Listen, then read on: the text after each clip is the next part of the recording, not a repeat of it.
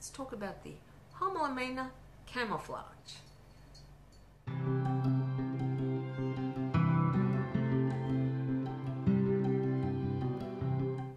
G'day plant lovers.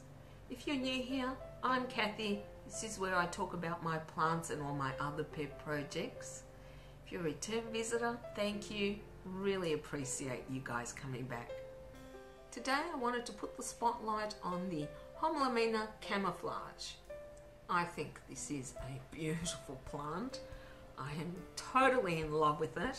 I love the markings on the leaves.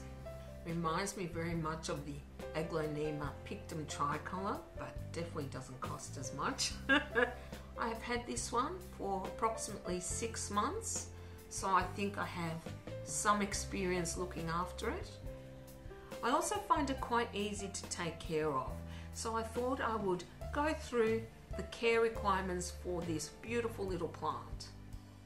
Even though it is more commonly known as Homalomena, the genus is actually Adelonema, and Homalomena is a synonym for it. It is part of the Araceae family, aroids, and it is also a flowering genus. They originate from Southern Asia and the Southwest Pacific, as well as Latin America.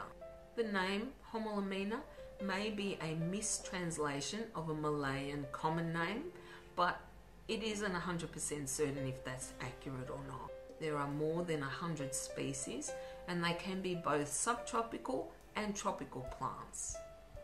Some of them actually do have a scent of anise, which I really don't like, but this one definitely does not have a scent as far as I'm aware.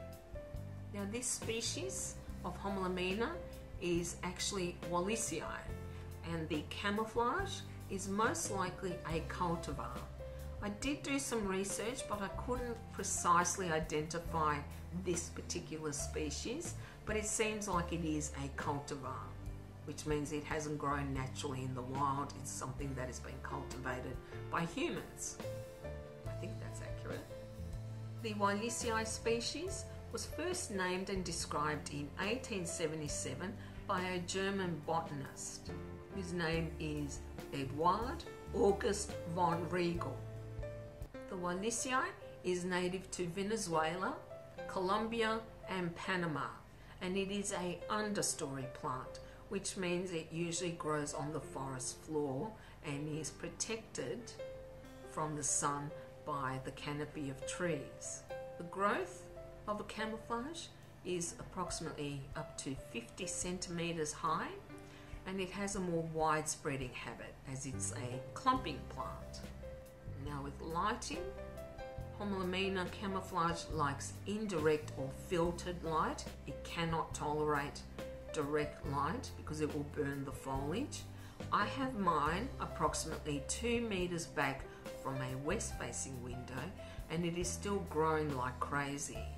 Prior to that, I had it in my living room in a north facing window, and because we're in Australia, north facing is the best light that we can give our plants, and I had it back around 4 meters and it was growing. Basically, these can tolerate the same temperatures that we can tolerate. They like warmth and they can tolerate low temperatures, but they can be frost sensitive. If you were to grow this outside, it would have to be in the shade, and you would have to not have any frost, otherwise it will kill the plant. From the research I have done, Homalomena camouflage prefers high humidity. I haven't found that necessarily so. I don't have high humidity in my home. Up to recently it was probably around 50%. This one does have a few brown edges, but I do believe this was more from the heater rather than a lack of humidity. I currently have this in a room where I do run a humidifier at around 55%, and it's doing fine. There are no brown edges. It's looking really beautiful actually. I have also read it suggested that Homalomena camouflage would do better in a terrarium, but I disagree with that. This is doing quite well in my home, and it is definitely not in high humidity or in terrarium conditions. So I think these are definitely a plant that you can have in your home and you won't need to worry too much about humidity. That is not to say that it won't prefer higher humidity. Any tropical or subtropical plant would prefer that, but I have found that in 50 to 55% humidity, it is doing really well. Regarding watering, these don't like to dry out completely. I use a moisture meter to check the soil of my plants, and when my moisture meter reads 4 or lower, that's usually when I'll water this. However, another way to tell is this plant is a little bit of a drama queen when it comes to water.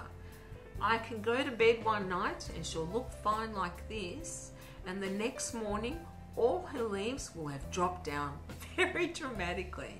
And I'll show you a picture of what that looks like here. So they definitely do let you know when they need watering. And I can tell from looking at her right now, strange how we always call them a she, but I can tell from looking at this plant that she is close to needing a watering. And I can also tell by the weight of the pot. So it is definitely a plant that talks to you and will let you know when it wants some water, which I really appreciate. Some plants you really can't tell. Oh, I think she's just beautiful. Okay. Now I'm not fertilizing her now because it is winter here in Melbourne, but like all plants, it needs fertilizer. I will wait until spring again before I fertilize. I could actually fertilize her now because, as you can see, she is still growing. And she would probably appreciate it, but I'm really reluctant to fertilize my plants in winter, even though they are still growing. Now, as to the kind of fertilizer you use, honestly, I think it's entirely up to you. You can use a slow release fertilizer, or you can use a liquid fertilizer. It's whatever you prefer. I don't think she needs a special fertilizer.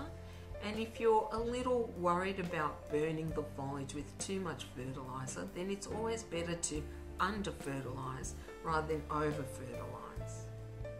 But this little beauty has been growing without my giving her any extra fertilizer, just whatever is in the soil that she came with actually. However, I do give her sea salt every month, and she just loves that, and I think that's why she's growing so well for me. Now with soil, for repotting, like all plants, you repot them when they outgrow the pot that they're in. She has not yet outgrown her pot, even though she has put on a lot of growth since I got her. But when I repot her, the kind of soil she'll need, like most plants, is a fast draining soil. I have read that they don't have deep root systems, but I haven't taken her out of the pot, so I can't confirm that or not. They do grow by rhizome, so in order to propagate Homalomena camouflage, it is by division, which means you divide the rhizomes. You cannot propagate her with leaf cuttings. That's with any plants that grow by rhizome. I think that's accurate. From what I've read, I think that is accurate. As for pests, I haven't had any issues with any pests on my Homalomena camouflage. I did have spider mites, and she was close to a plant that did get spider mites, but she wasn't affected. So I think she might be a bit more resistant to pests than perhaps other plants. Oh, she's just so beautiful. And I've deliberately left these bottom leaves because she has so much foliage. I find with a lot of plants, not just her, that the bottom leaves tend to yellow and die off, which is natural. But this is not a sign of any problems. It's simply a sign that this leaf is not getting enough light, and it's an older leaf. And I also wanted to show you the crispiness that they can get if they're exposed to a lot of dry conditions or not enough humidity. As you can see, this is a new leaf. I don't even know how many new leaves she has put out, and they're just stunning, aren't they? She is a real beauty. I definitely recommend this plant because I think she is really easy care, and I love that she actually talks to me and lets me know when she wants a water. Well, that's going to be it for this video. I hope you enjoyed this spotlight on my Homalomena camouflage. If you have any questions, leave them down in the comments below and I will definitely respond. Thank you very much for watching. I hope you enjoyed this video, and if you did, you can give it a thumbs up. If you'd like to see more content from me, you can subscribe to my channel. I bring out a plant related video every Friday. For those of you who have already subscribed, thank you. Really appreciate it. I hope you all have a wonderful weekend, and until next time, take care. Bye.